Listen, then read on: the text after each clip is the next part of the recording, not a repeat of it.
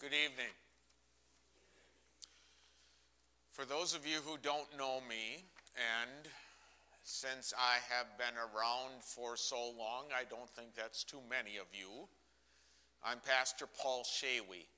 I serve at St. John's here on the west side of Bay City. And by the way, I also serve as your circuit pastor. So another good reason for me to be out here is to check up on you guys.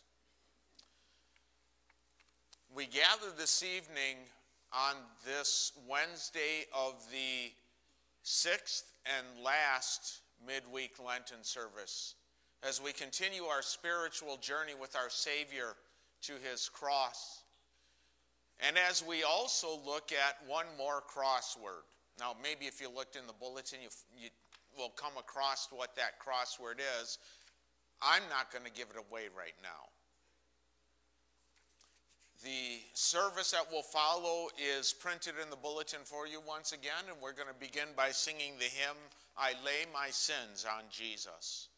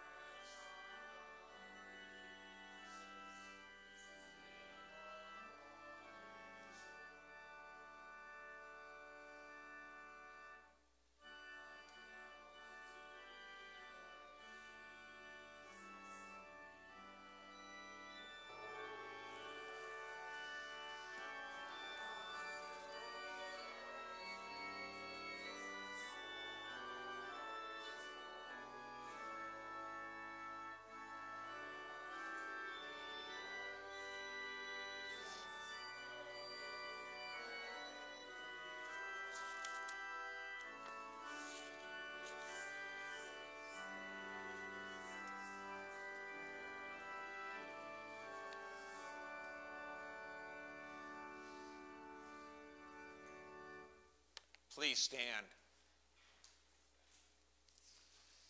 In the name of the Father, and of the Son, and of the Holy Spirit. Lord Jesus, you are the light of the world. Stay with us, Lord, for it is evening. Let your light scatter the darkness.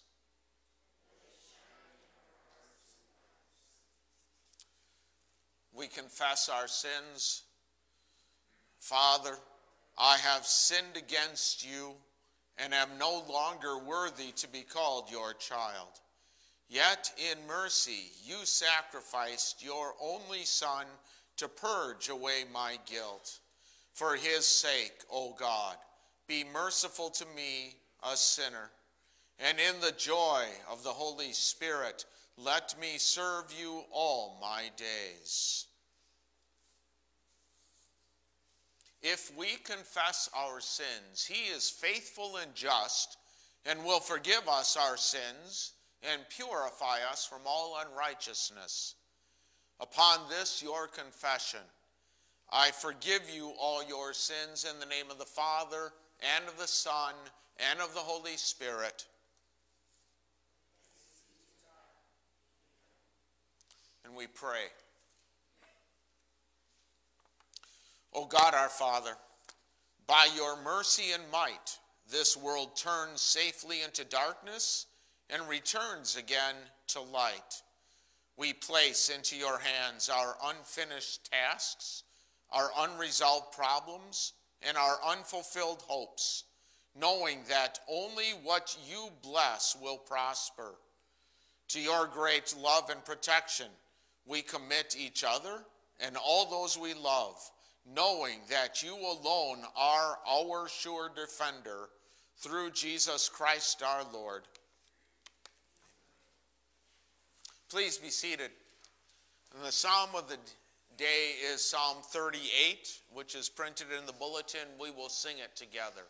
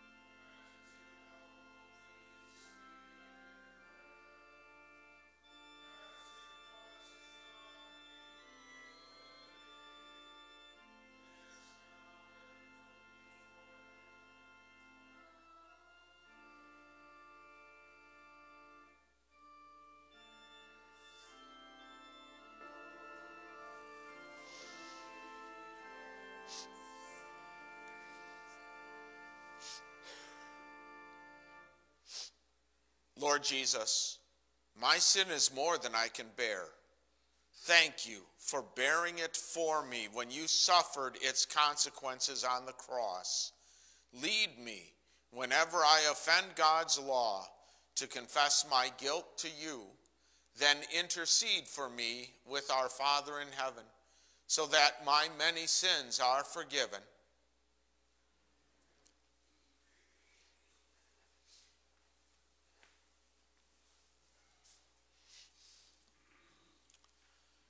The Passion history of our Lord Jesus, according to the Gospel of St. Matthew. This evening we read chapter 27, verses 27 through 66, the account of how Jesus was crucified, died, and was buried. Then the governor's soldiers took Jesus into the praetorium and gathered the whole cohort of soldiers around him. They stripped him and put a scarlet robe on him. They twisted together a crown of thorns and put it on his head. They put a staff in his right hand, knelt in front of him, and mocked him by saying, "Hail, King of the Jews!" They spit on him, took the staff, and hit him repeatedly on his head. After they had mocked him, they took off the robe and put his own clothes on him. Then they led him away to crucify him. As they were going out to the city, they found a man of Cyrene named Simon. They forced him to carry Jesus' cross. They came to a place called Golgotha, which means the place of the skull. They offered Jesus wine to drink mixed with gall. But when he tasted it, he would not drink it. After they had crucified him, they divided his clothing among themselves by casting lots. Then they sat down and were keeping watch over him there. Above his head they posted the written charge against him, "This is Jesus, the King of the Jews." At the same time, two criminals were crucified with him, one on his right and one on his left. People who passed by kept insulting him, shaking their heads and saying, "You who were going to destroy the temple and rebuild it in 3 days, save yourself. If you are the Son of God, come down from the cross." In the same way, the chief priests, experts in the law, and elders kept mocking him. They said, "He saved others, but he cannot save himself. If he's the King of Israel, let him come down now from the cross, and we will believe in him. He trusts in God. Let God rescue him now if he wants him, because he said, 'I am the Son of God.'" In the same way, even the criminals who were crucified with him kept insulting him. From the 6th hour until the 9th hour, there was darkness over all the land. About the 9th hour, Jesus cried out in a loud voice, "Eli, Eli, lama sabachthani," which means, my God, why have you forsaken me?" When some of those standing there heard this, they said, "This fellow is calling for Elijah." Immediately, one of them ran, took a sponge and soaked it with sour wine. Then he put it on a stick and gave him a drink. The rest said, "Leave him alone. Let's see if Elijah comes to save him." After Jesus cried out again with a loud voice, he gave up his spirit. Suddenly, the temple curtain was torn in two from top to bottom. The earth shook and rocks were split. Tombs were opened, and many bodies of saints who had fallen asleep were raised to life. Those who came out of the tombs went into the holy city after Jesus' resurrection and appeared to many people. When the centurion and those who were guarding Jesus with him saw the earthquake and the things that had happened, they were terrified and said, "Truly, this was the Son of God." Many women who had followed Jesus from Galilee and who had served him were there, watching from a distance. Among them were Mary Magdalene, Mary the mother of James and Joseph, and the mother of Zebedee's sons. When it was evening, there came a rich man from Arimathea named Joseph, who was also a disciple of Jesus. He went to Pilate and asked for the body of Jesus. Then Pilate ordered that it be given to him. Joseph took the body, wrapped it in a clean linen cloth, and laid it in his own new tomb that he had cut in the rock. He rolled a large stone over the tomb's entrance and left. Mary Magdalene and the other Mary were there, sitting opposite the tomb. On the next day, which was the day after the preparation day, the chief priests and Pharisees gathered in the presence of Pilate and said, "Sir, we remember what that deceiver said while he was still alive. After 3 days, I will rise again. So give a command that the tomb be made secure until the 3rd day. Otherwise, his disciples might steal his body and tell the people he has risen from the dead. And this last deception will be worse than the first." Pilate said to them, "You have a guard. Go make it as secure as you know how." So they went and made the tomb secure by sealing the stone and posting a guard. This is the gospel of the Lord.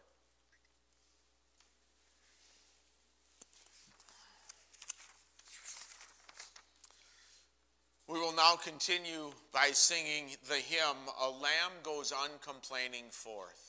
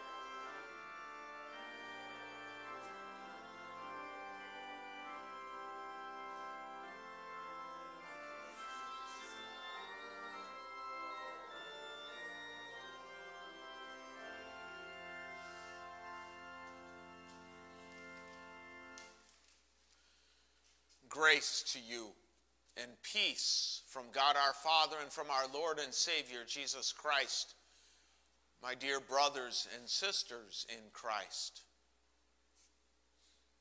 We want to be up there, right? Oh, sure, I'm talking about heaven, but actually I'm especially talking about our daily life. For example, someone else gets promoted to that manager position at work. You feel that one doesn't deserve it, while you, because of your hard work, do. You want to be up there in that top spot with all the prestige and salary boost that comes with it. Or you're coming to the checkout line at Meijer's or some other store, and you want to be up there, right? Up in the front of the line and avoid the waiting game. That seems to be such a natural attitude we have, right? An attitude we assume is natural and right. And yet, our Lenten focuses on one who should be up there, who should always be on top and always out in front. The thing is, he had a totally different, and from our viewpoint, an abnormal attitude. It's an attitude that is summed up in one word, a larger word that is significant in connection with the suffering and death of our Lord Jesus. So let's get to tonight's crossword. It's an 11-letter word that means lowliness. And the concept is found in these words of Isaiah, chapter 53, verses 2 through 4. He grew up before him like a tender shoot and like a root from dry ground. He had no attractiveness and no majesty. When we saw him, nothing about his appearance made us desire him. He was despised and rejected by men, a man who knew grief, who was well acquainted with suffering. Like someone whom people cannot bear to look at, he was despised, and we thought nothing of him. Surely he was taking up our weaknesses, and he was carrying our sufferings. We thought it was because of God that he was stricken, smitten, and afflicted. The word of the Lord. Now, I suppose you have figured out by this point in this season of Lent that the majority of the readings of this series come from the book of Isaiah, particularly chapter 53. There is no clearer, more detailed description in the Old Testament of how the work of the Lord's servant that promised Messiah to save people from their sins would include his suffering and death.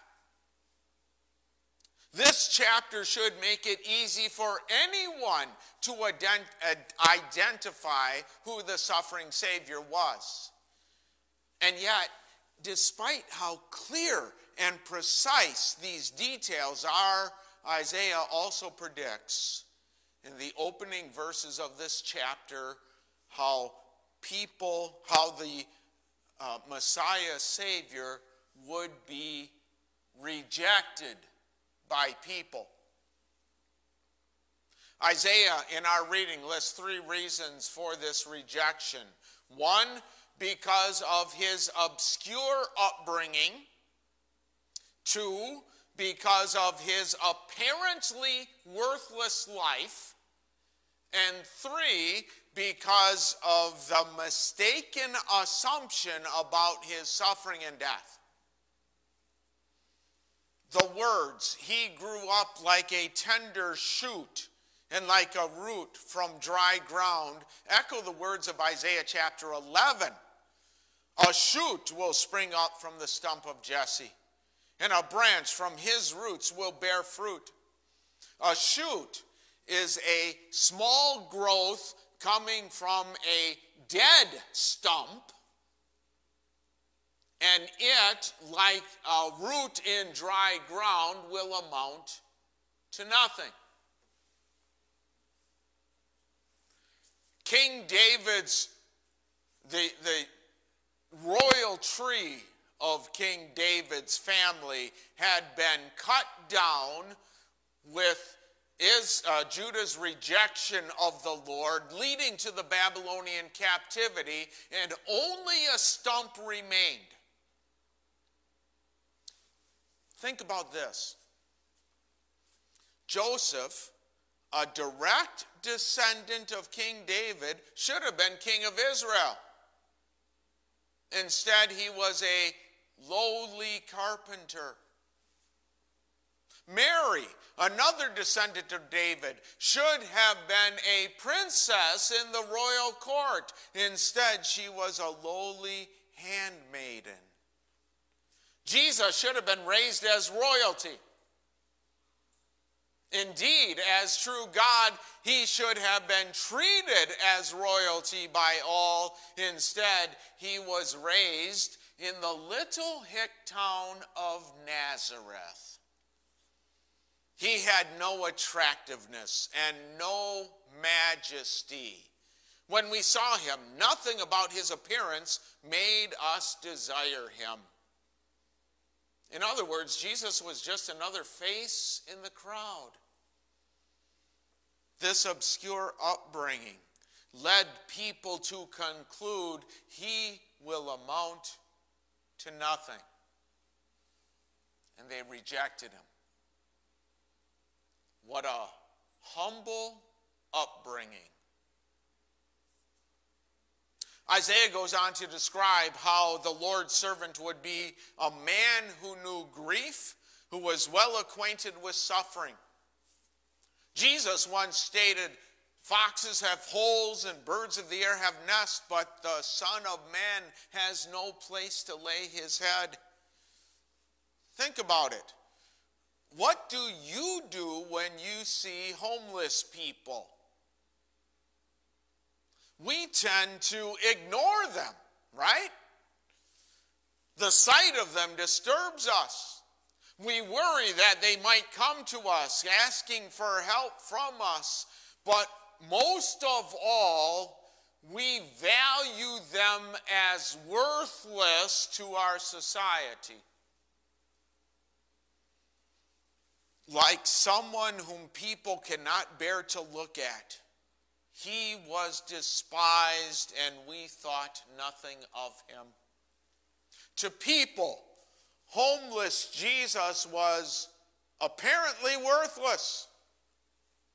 To the Jewish religious leaders, Jesus' teaching was apparently worthless because it conflicted with their own teachings, and they rejected him. What a humble life. In the last verse of our reading, Isaiah points out the reality of the Messiah's suffering and death in contrast to the assumption. The reality is, surely he was taking up our weaknesses and he was carrying our sufferings.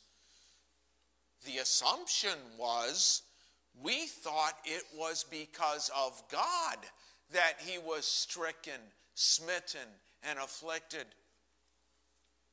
The Jewish leaders found Jesus deserving of death for blasphemy, for claiming to be the Christ, this promised Messiah, the Son of the living God. People looked at Jesus hanging on the cross and assumed God must be punishing him for his sins. And they rejected him. What a humbling suffering and death. Now, you've heard a number of times during this look at Isaiah's words the word humble. And that brings us to this evening's crossword. The 11-letter word that means lowliness is humiliation. Certainly, Jesus' humiliation matches Isaiah's prediction of the Messiah's servant's humiliation. Now, usually when we talk about humiliation, we're talking about how some others embarrass us, shame us, cut us down, and make us feel lowly. However, here, people's rejection was not the reason for Jesus' humiliation. This was God the Father's will. His plan that his Son, his appointed suffering Savior, humble himself to save sinful people. And Jesus willingly humbled himself to save sinful people. That's what the Apostle Paul wrote in his letter to the Philippians. Though he was by nature God, he did not consider equality with God as a prize to be displayed, but he emptied himself by taking the nature of a servant. When he was born in human likeness, and his appearance was like that of any man, he humbled himself and became obedient to the point of death, even death on a cross. Think of Jesus' humiliation like this. True God became true man. The ruling God became a servant for people. The holy God took upon himself the guilt of all people. The living God suffered and died for the sins of all people. Look at Jesus on that cross. Yes, God was punishing him, but not for his sins, because he didn't commit any. God was punishing him for the sins of you and me and all people, to rescue us from the punishment we really deserved, to lift us up as God's children with the forgiveness of sins that he has won for us, and to give us eternal life in his heaven. And so Jesus' humiliation is a key component to God's plan to save you. This season of Lent calls for us to humble ourselves and repent, because we have not obeyed God's will in our lives, because we have not lived up to God's standard of perfection, because we do not deserve to be exalted by God, but rather to suffer humiliating punishment from God. There is a warning here. When you think that you are a pretty good person compared to others, you're not humbling yourself. You are rejecting Jesus. If you think, or when you think, that there are only certain times when you need Jesus in your life, and that's not all that often, you're not humbling yourself. you are rejecting your Savior. When you think that being religious or spiritual only means living a life that doesn't hurt others and believing that there is some kind of God out there, you are not humbling yourself. You are rejecting the true God of salvation. Don't let Jesus' humiliation cause you to join those who reject him because of his lowliness. Rather, thank Jesus for his humble, serving attitude for you. Worship him for it. Hold on to him by faith for his willingness to go to the depths to save you. And let his humiliation move you to be humble in your attitude, in your words, and in your living, knowing by faith that you are lifted up as an eternal child of God, not because of you or because of what you have done, but because Jesus has done it all for you. Yes, humiliation is our crossword and is an important concept in our faith because it was Jesus' saving attitude toward you. Amen. Please stand.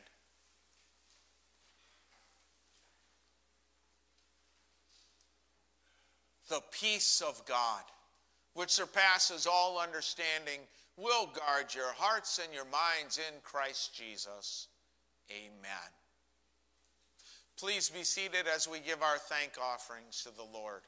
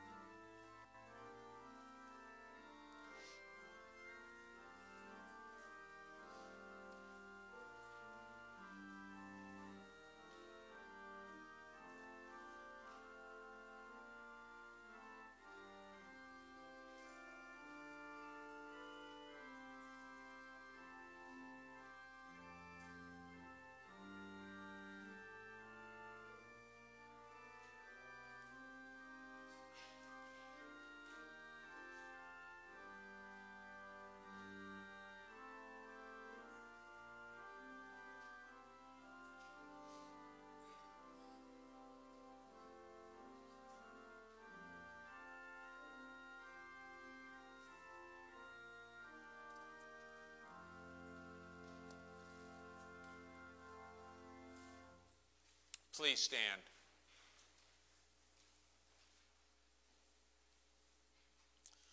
O Jesus Christ, Lamb of God, who suffered the anguish and death of the cross to win forgiveness for our sins and eternal life, we humbly thank you for giving yourself for us. It is with both sadness and joy that we view your suffering and death. Deep sorrow fills our hearts because we know it was our sins that brought you to the cross. Our sins were so many and so great that nothing less than your holy, precious blood could atone for them. Had we and our first parents not sinned, your bloody and painful sacrifice would have been unnecessary. And yet, great joy also fills our hearts, dear Savior, for your suffering and death are evidence of the great love our kind and merciful God has toward us. God loved us and sent you, his Son, to satisfy divine justice for our sins as we commemorate the sacrifice you made, your body and blood given and shed for us. This is our sorrow that we are great sinners, but this is our great joy, that God is love and forgives all our sins for your sake. Let us never become careless as we confess our sins, or grow cold toward the love and mercy of God, or despise the sacrifice you made in our behalf. Ever make the eternal redemption you won for us the treasure of our hearts and the desire of our souls. Through the love you have shown us and the eternal life that is our sure promise, strengthen the new man in us, that we may daily put to death our sinful flesh and evermore live righteously as your true children. You who have redeemed us to God by your own blood, hear our prayers, forgive our sins, and save us from an eternal death. Hear our prayers, supply our needs, and comfort us in all things that distress us. O precious Savior, we praise your holy name. And we also join to pray in that name, Our Father, who art in heaven, hallowed be thy name. Thy kingdom come, thy will be done on earth as in heaven. Give us this day our daily bread, and forgive us our trespasses, as we forgive those who trespass against us. And lead us not into temptation, but deliver us from evil. For thine is the kingdom, and the power, and the glory, forever and ever. Amen. Grace, mercy, and peace from God the Father and from Jesus Christ, the Father's Son, be with us in truth and love. Please be seated. We close with the hymn, Now Rest Beneath Night Shadows.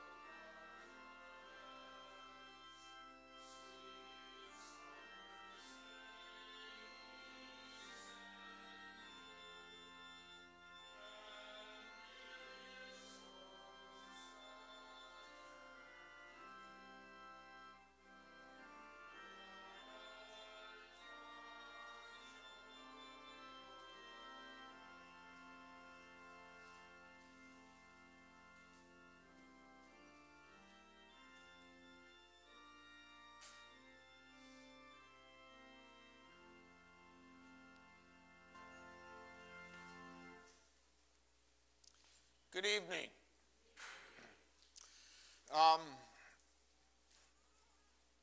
Boy, the sun is just going down, but isn't it nice to end a midweek Lent service without going out in the dark? Oh, by the way, that also says the sermon wasn't too long tonight, right? My friends, it has once again been a privilege and a blessing to be with you as we make this spiritual Lenten journey with our Savior. May his blessings be upon you as we're wrapping up this season of Lent, as we head into Holy Week, and as we ultimately celebrate that victorious day of our Savior's resurrection. Until next time, the Lord's blessings be with you.